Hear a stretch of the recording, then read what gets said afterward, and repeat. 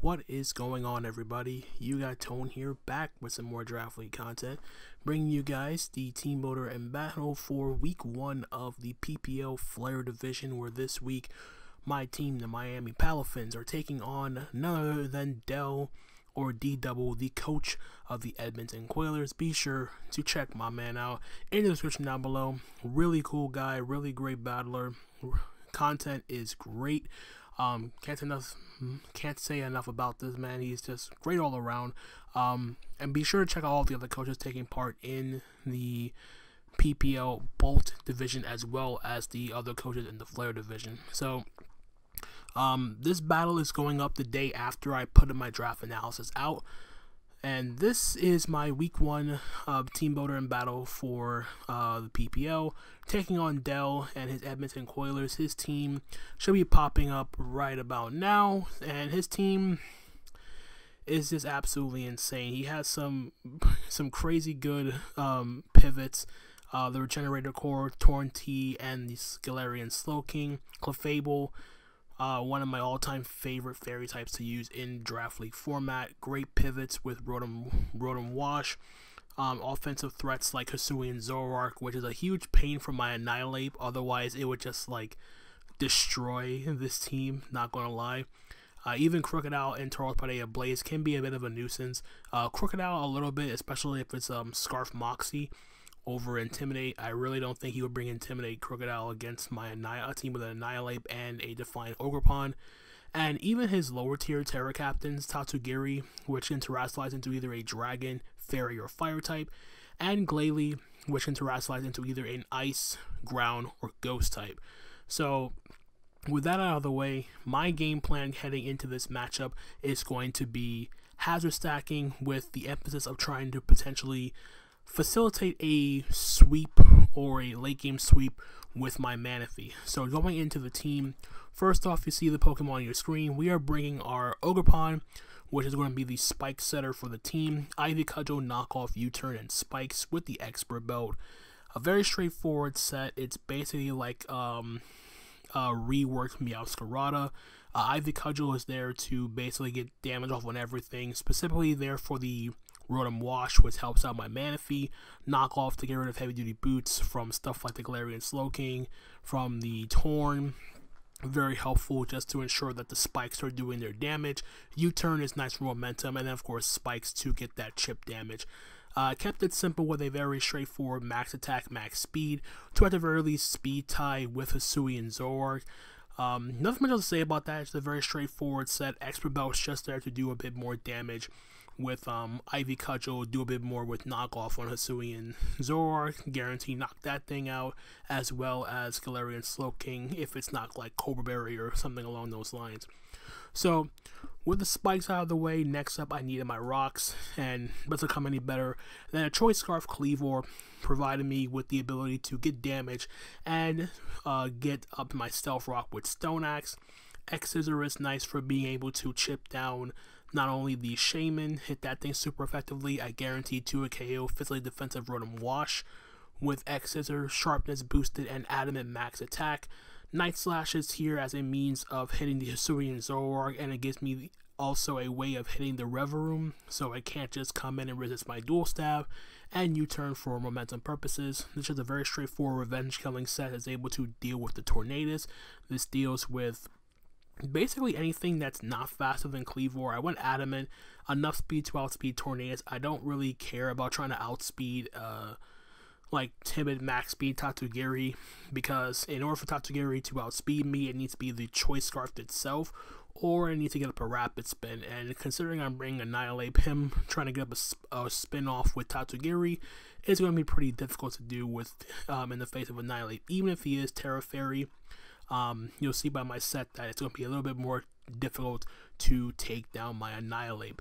Then we have the main win con of the hazard stacking shenanigans, and that is my leftovers Take Heart Manaphy with Scald, Ice Beam, Take Heart, and Skill Swap. This is some pretty cool tech that's been pretty much going around from other like draft leagues, but The main purpose of skill swap is it's very beneficial to take advantage of Dell's more defensive core, or the main thing is I can take Regenerator from Tornadus, I can take Regenerator from Galarian Slowking, take away their recovery, but the other main asset of skill swap is to take Unaware from Clefable.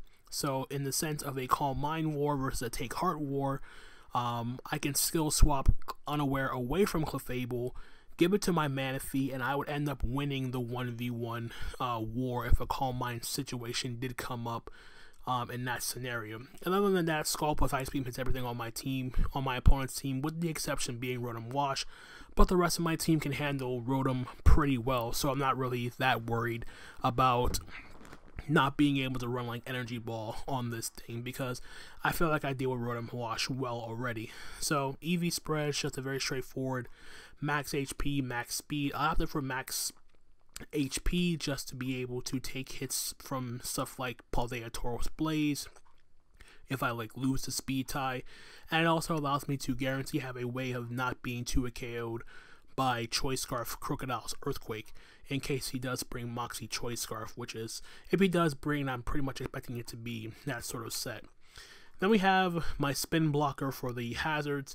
We have our Assault Vest Annihilate with Drain Punch, Rage Fist, Night Slash, and U-Turn. This set is just designed to take the special hits from his team. I'm pretty sure I can take like a Hurricane from Torn if I need to, but the main thing is with this set is I can guarantee take 2 unboosted Shadow Balls from Hisuian Zoroark after Stealth Rock, and then 16 speed is enough to guarantee outspeed a modest max speed Clefable, and the rest is just thrown into attack. This set hits everything on his team, at least neutrally. I did not want to be hard-walled by Hisuian Zoroark. I do have to deal with the mind games though of Hisuian Zoroark, because it can disguise itself as like Clefable or Torn or whatever, and I really won't know whether to Rage Fist or Night Slash. So hopefully Hisuian Zoroark is dealt with beforehand, so I don't have to really play that 50-50 mind game, which is already a nuisance as it is, because if it wasn't about Hisuian Zoroark, as I mentioned, Annihilape destroys Dell's team. Like, just straight up goes in with Drain Punch plus Rage Fist, and that's really all I needed. But in any case, that is my Annihilape. Then we have another real way of dealing, taking advantage of the hazards set by Ogerpon and our Kleavor, Choice Specs, Gardevoir. You look at Gardevoir, you look at Dell's team, the combination of it, Gardevoir's Dual Stab hits everything neutrally. His only real way of dealing with it is to like have a way of dealing with both Moonblast, Psyshock, and Psychic, and the best thing is potentially like Fizz Def, Assault Vest, Galarian Slowking, and even that is taking like at least 45 from Psyshock, and I'm mostly clicking Psyshock against Galarian Slowking anyway, just because I feel like if there's any Pokemon on his team that would be AV over on his team, that would be Slowking. It could be potentially on the Torn too, but I feel like Torn would just get a lot more value out of being Boots as opposed to AV in this sense. And then the last move I have is Vacuum Wave. This is just here as a means of revenge killing a Choice Scarf Crocodile if it does get out of hand, but I do need it to be at around half health to ensure that Vacuum Wave can knock it out. I opted for a bulkier EV spread with my Gardevoir too. Again, this lets me also take hits from the Torn. I can come in, Tracer Generator, and I can take any hit from that, potentially revenge kill it, and then forcibly switch myself out to get back regenerated health if need be. I can trace Unaware from Clefable too, so if it has a bunch of Calm Mind boosts as it is, I can Unaware would ignore those boots, and I can just go for Psychic and Psyshock without any real fear for the most part. So that's the Gardevoir. Nothing much I'll say about that, just max HP, enough speed from Modest Clef, and the rest are on a special attack. And the other thing to note is Gardevoir, he does have 2 Fairy Resists, the Galarian Slowking and the Revavroom. The nice thing about both of them, they're both weak to ground. And because I'm running Hashtag on 2 other Pokemon, this frees up my Ting-Lu to be a set like this. So we have Weakness Policy, Ting-Lu, with Earthquake, Payback, Heavy Slam, Facade. This set does work, especially considering that I'm freed up from not running hazards on this thing. So a set like this is just ridiculously good. So Earthquake hits the Galarian Slowking, hits the Reverum for good damage. Payback is my surefire way of dealing with hitting the Tornadus for the most part.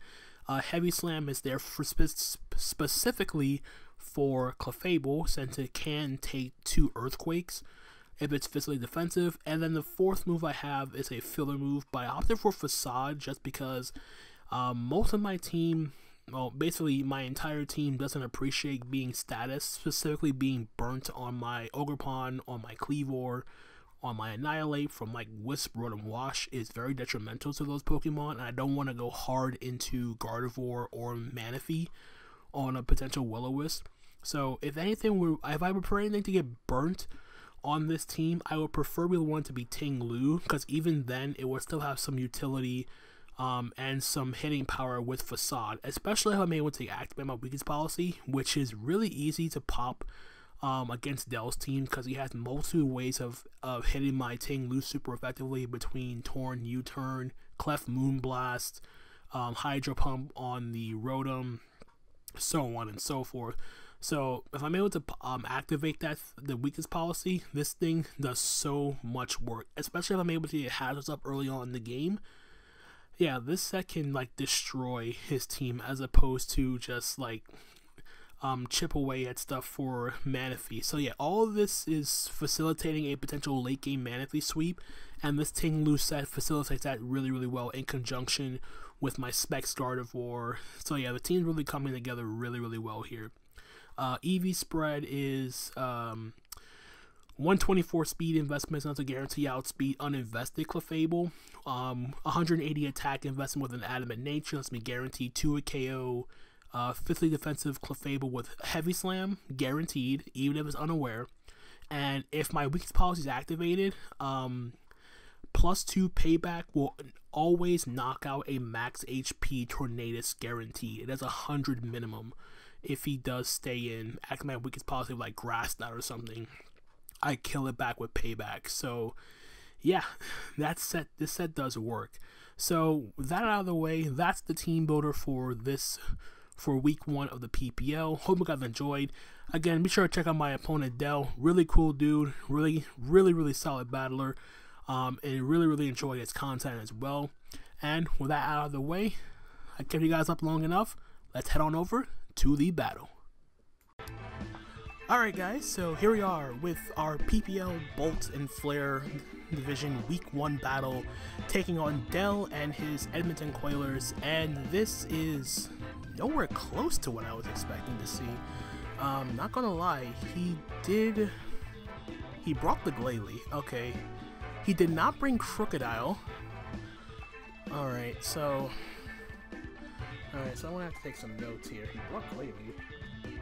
So there's Glalie, Hisuian Zoroark, Clefable, Tornadus, Tauros, and the Galarian Slowking.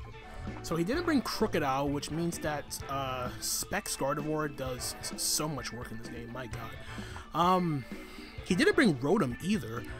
Alright, so that's another thing to take into consideration as well. Let's just, I'm still going to do the same thing as before. Not the same thing as before, but I'm still just going to try to lead off with my Kleavor. Then just try to get all the hazards. He didn't bring Tatsugiri either. I don't think he brought Glalie. Glalie is one of his Terramons. It's Glalie and Tatsugiri. Alright, so yeah, let's just lock this in. Lead off with Kleavor. If he leads off with the Glalie, I'm assuming he brought Glalie specifically just for the spikes and everything. But yeah, this is going to be an interesting one. Good luck, have fun to Dell, and hopefully we can start the season off with a W here. So so he does lead off with Glalie. I'm assuming that's the Glalie. There's no guarantee of that. So yeah. The HP bar is a little bit off, but that's okay. So I am Scarf. I expect this thing to be like Focus Sash or whatever. But regardless, I think my play is, as much as I want a Stone Axe immediately, I think my safest play, just to like account for, if I account for Zoroark, Shadow Ball shouldn't kill me, so I'm just going to U-turn to break potential Focus Sash. Because I still don't know whether or not this is the Zoroark or the Glalie. Alternatively, I could just let off with my Gardevoir, because I would have lived any one hit from the Glalie. Okay, so now I know for sure it's the Glalie, so that's good information. So let's see, what's he going to Terrasilize to? Is it going to be Terra Ground? It is Terra Ground, so yeah, it's a good thing I clicked U-turn. So yeah, Terra Ground just to resist the Stone Axe. Makes sense. But I am just going to U-turn here. Do about almost half. And for my follow-up, this is a tough one. I imagine he goes directly for Spikes, but I don't want to go directly into Ogerpon. As much as detrimental as that would be, I think he would just get up a layer of Spikes. I think my safest play would probably be going into Gardevoir. Alternatively, I could go Manaphy, but I don't want to risk the win con so early on in the game. So let's just go Gardevoir. It would suck if he's like Destiny Bond or whatever, because I'm not max speed on this thing. So yeah, Trace Inner Focus doesn't matter. I imagine he's just gonna get up a layer of Spikes here. Yeah, makes sense, because I didn't bring Hazard Removal. Now we see he's Leftovers. Okay, so that explains why he did so little. So this is a bulky setup lately. Okay, I can respect that. So with that being said, I think for the most part what I can do here is I can go for Psyshock. I think the only like the only bad play about this is if he's like Destiny Bond. I'm hoping he's not, actually, because like Specs Gardevoir does so much work in this game, especially considering he did not bring Tornadus. He's going to switch though. So what's taking the Choice Spec Psyshock? It is going to be the Slowking. Let's see if you are a Sulfast or whatever. Okay, that looks like it's not a 2 KO. That did about a little bit under half, so he does have some defensive investment. Either way, I will make the play out into my I don't want to go Tanglu right now. I could just go into Annihilape. Yeah, let's go Annihilape here. I imagine the switch is going to be the I imagine the switch is just going to be the doggone let's switch him. I think he's just going to Chilly Reception here.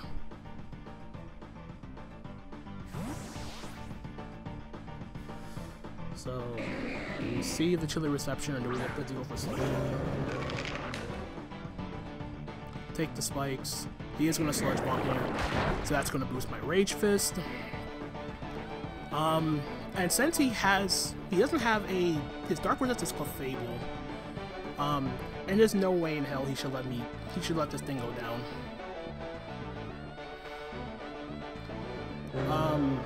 So I think the safest play, I could Rage Fist into Night Slash, I feel.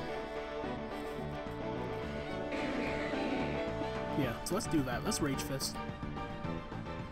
Alright, so okay, so I didn't want to overpredict there, but yeah, perfect. So Slowking is down. I will gladly take that. So now he doesn't have a Moonblast resist anymore, so that's fantastic. Annihilape, KOs, Galarian, Slowking. Perfect. In comes the Tauros. He is going to intimidate me. I am Defiant, but he wouldn't bring this out unless he's like Will-O-Wisp. Oh, he's Mirror Herb. Okay then, so that's Alright, here's another question. Does Flare Blitz knock me out? Cause this is pretty good into his team now with him not having Slowking around. There's still a Zoroark to deal with. I think the safest bet is... Man, I really just want to stay in, though. I really do.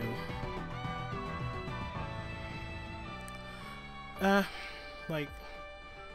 I could also just Drain Punch, if anything. So yeah, I'll Drain, as much as I don't want to do this. He is just going to Flame Charge, though. I'm okay with that. And we crit him. Oh god, I crit. Bro, that is so huge. Oh god, I am so sorry, man. That was so big that I got that crit there. Cause I definitely didn't kill. I definitely didn't kill with Drain Punch. Shoot. Oh man, that is brutal. I think now he's forced to go out into either Torn or Zoroark. I also think I knew what he was trying to do. Yeah, Clef's gonna come out. But I don't know if this is Clef or Zoroark. It's the other thing, though.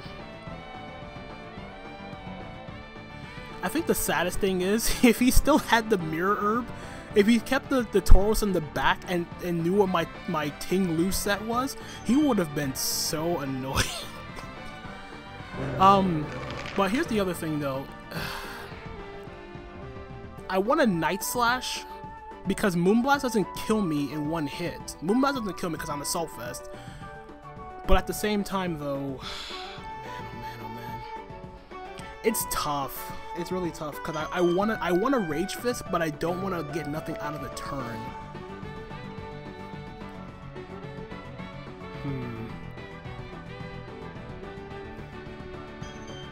Like, this is still good for Zoroark, I guess. You know what? I'm gonna take a chance. I'm gonna take one. I'll take one chance. Yes. Okay. Okay. Please do not kill me. Yes. Okay. Perfect. Perfect. Perfect. I clicked Night Slash. I clicked Night Slash. Hey, let's go. I clicked Night Slash. Down goes the Zoroark. Let's Annihilate putting in work. Oh my god, I'm so glad I made that play. I'm so glad I clicked Night Slash. God. Yo, this game. Okay, yeah, he's forced to go Torn. He's forced to go into Torn now. Oh my god. This Annihilate is putting his. I'm definitely keeping this. Cause whenever he goes in Clef, I've taken enough. I've gotten hit how many times now? 3? Yeah, I've been hit 3 times. That's 100 and that's 100 and 150. Yeah, I have to like 100. No, it's 200. I think it's 200. But in any case, I'm gonna go out into my do I want to go Ting Lu? Yeah, let's go Ting Lu. Let's do it. I'm gonna do it. Wow, this game is going so well for me. Like, I've gotten fortunate enough with the Tauros crit and getting the prediction right with this Zoroark. So yeah, take the spikes. Vessel of Ruin. Easy on a Bleak Windstorm. That's fine. I eat that up. Lowers my speed, which is unfortunate. And from here, I kind of want to go for Payback. Yeah, let's go for Payback. Because Clef still can't kill me.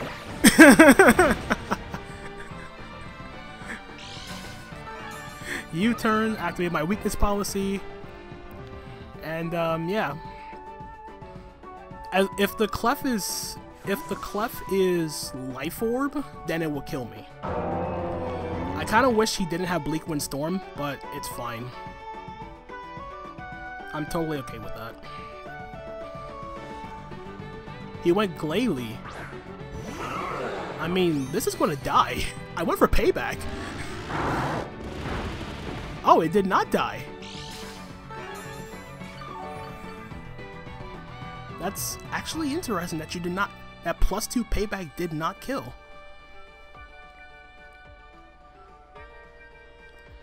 I don't want to waste the weakness policy. I already activated it. So if you want to Ice Beam me or Destiny Bond, whatever, go for it. No, he has to get some layers. There's more layers of spikes. Okay. So Tinglu's going to pick up a kill here. So Tinglu KOs Lee. That's fine. Alright, so all he has left now is Torn and Clef. I thought he would go Clef first, but if he didn't go Clef, maybe he's not Magic Guard? I mean, maybe he's not Unaware. But he's gonna go Clef now, yeah. Like, he kinda has to, right? And I get to see if he's Unaware or Magic Guard, so I'm gonna Heavy Slam. Regardless if he's Unaware, there's still 2 KOs.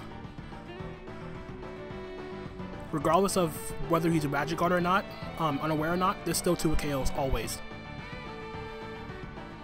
The only problem is he's faster than me because of Bleak Windstorm lowering my speed.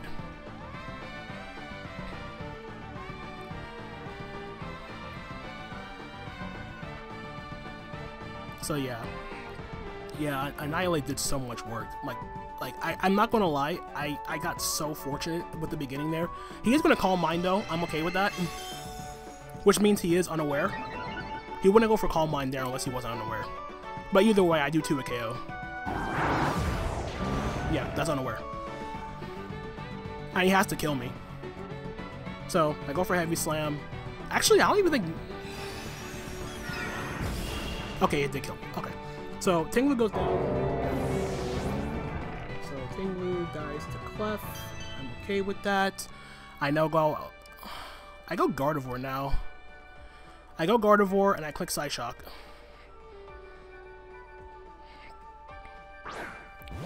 Because I take the spikes damage, yes, but I do trace the Unaware, so his boosts are negated. Yep. Boost negated.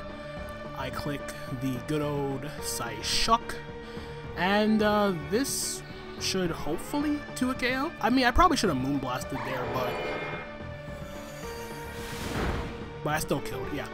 So Clef is down, and all he has left is the Torn. So yeah, really unfortunate beginning for Dell, man. I'm not gonna stress it. Like, I got really fortunate this game. And we just Psyshock again. I don't kill from full, but yeah, Bleak Windstorm. Yeah, it's a 2 a KO, but it's okay. Psyshock again. Yeah, that almost kills. And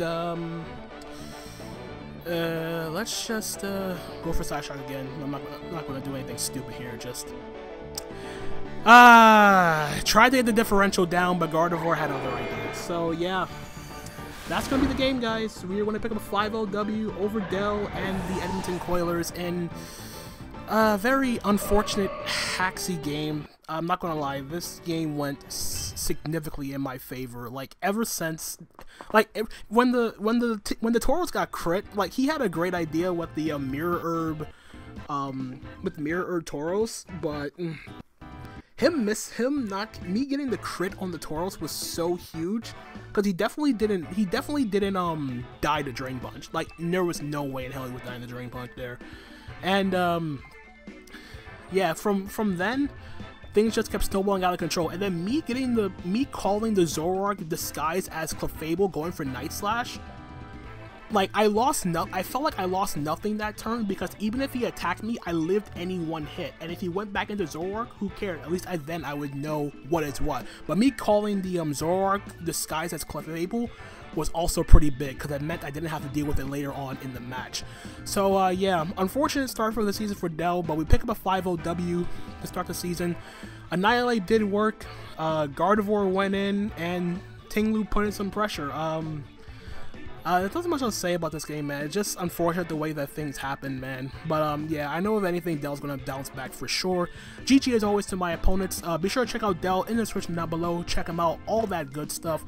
Show him some love. Be sure to like, subscribe, all that good stuff for more Draft League content. And that's gonna be from me, guys. Hope you guys enjoyed the battle nonetheless. And until the next time, this is Tone, signing off for now.